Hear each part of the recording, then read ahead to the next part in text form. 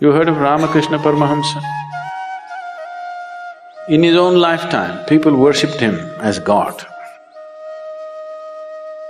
He will be talking to his congregation of people and he will say, just wait. He will go inside and ask his wife, what's cooking today? His wife Sharada felt so ashamed of this. He said, no point crying, it's come, time has come.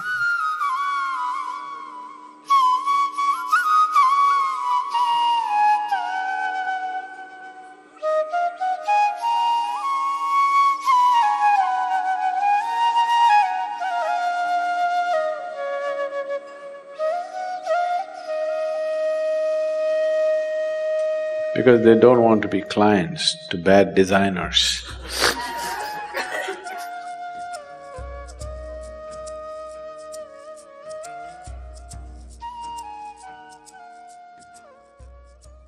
Now I want you to… whatever I say now, I want you to understand the right context because this can be easily misunderstood.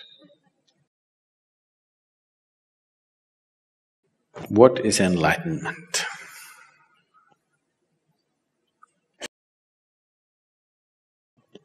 There was a time in '60s, there used to be ads in California saying, if you go to India, it will take 12 years, $25, 1 hour, you can be enlightened here. There used to be ads where all you have to do is wear headphones, wear some fancy-looking goggles, and you would have… and they'll also put something into you. Together, it gave you such a psychedelic experience. So, people advertise. So, what is enlightenment?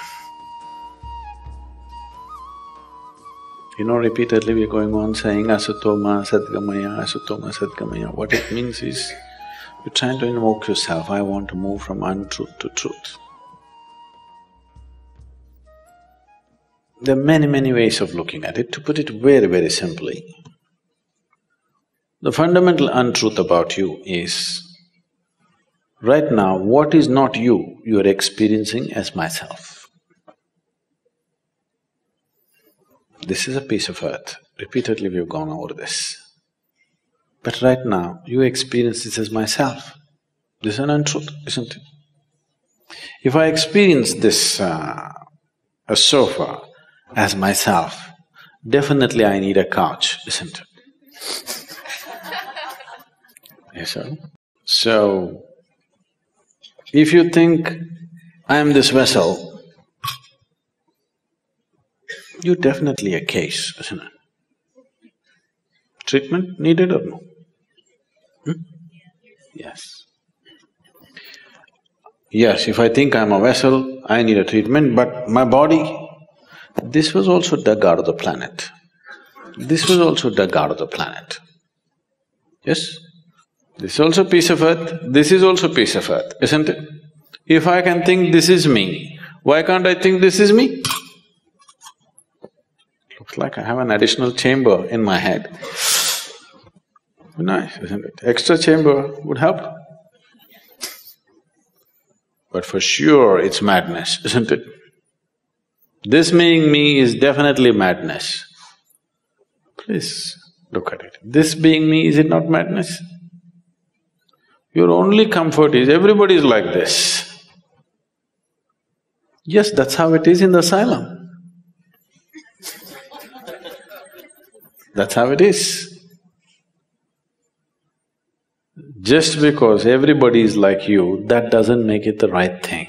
I know we are a democratic country. Majority rules, whatever the majority says, that becomes the truth. But that is not how it works in existence. What is, what is not is, that's all. If you're in line with it, life works one way. If you're not aligned with it, it works another way. It's as simple as that.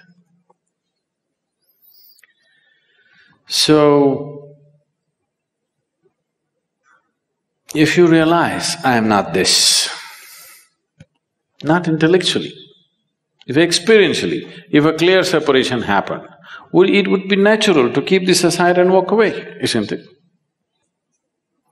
You are calling it by all kinds of bad words like death. No. I thought I am this vessel and continuously I carried it. One day I realized, oh my God, this is not me. It's natural for me to keep it down. And said, yeah, isn't it? Isn't it so? Yes. So that's all they did. You're exaggerating it. Enlightened people leaving their body and going away. When they realized this is not it, they just kept it aside. If they had some more business, they could pick it up. They had no business, they kept it and went. Sensible way to live or not? If you have business with this vessel, you carry it around. You have no business with it, you leave it there. So when the realization happens, 99% of the time, enlightenment and leaving the body happens at the same time. Unless you understand the mechanics of the body, you can't hold on to the body. People who are on the path of devotion, usually you will see, most of them will die young. It's not death. The moment they realized, they kept it aside and walked away. You will see, right through history, any number of yogis and realized beings always live in the range of between 28 to 36 years. That's where they live. Have you noticed this? India is replete with such people. That's the time they live. You heard of Ramakrishna Paramahamsa? You heard of Vivekananda? He was the first yogi who came to United States in 1893. He was the first yogi. His guru was Ramakrishna Paramahamsa. He is a devotee.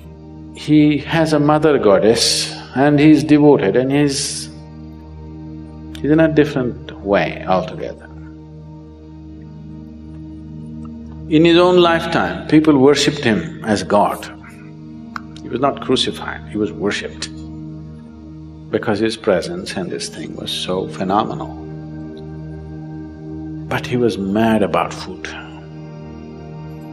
He will be talking to his congregation of people and he will say, just wait. He will go inside and ask his wife, what's cooking today? His wife Sharada felt so ashamed of this.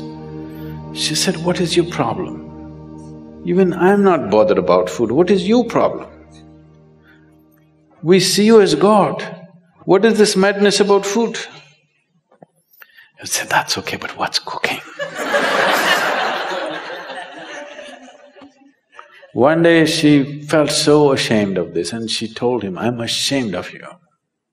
Why are you mad about food? So he said, in that part of the country, always food comes on a large… in India we don't eat on plates like this, we eat on a plate like this. It's called a thali. A plates with served food is called thali. He said, the day you bring the thali to me, the day you bring this food to me, if I show no interest in the food, you must know there are only 3 days left. He said this and 7 years passed after that. After 7 years, one day, he always had this habit of sitting on a swing and eating. So he would sit on the swing and eat. She brought the thali and he looked away. She burst out crying. Suddenly she realized, only 3 days left. He said, no point crying, it's come, time has come. 3 days later, he left. So he was using his desire for food consciously to kind of stay with the body. If he doesn't desire food, he will go. So every day telling himself, food, food, food, food, food, food, That's not his nature, but he's creating the desire just to keep it going all the time. He sits here in the satsang and if the experience becomes big, immediately he gets up and goes and says, what's cooking, what's today, I want to eat this, I want to eat that. Just thinking about food, desire, creating a conscious desire for food just to stay glued. Either you must create a desire like this, there are other kinds of tricks, or you must understand the mechanics of the body. Understanding the mechanics of the body takes a certain amount of involvement, it doesn't just come. Realization can happen in a moment. Understanding won't happen in a moment, it takes lifetimes of work.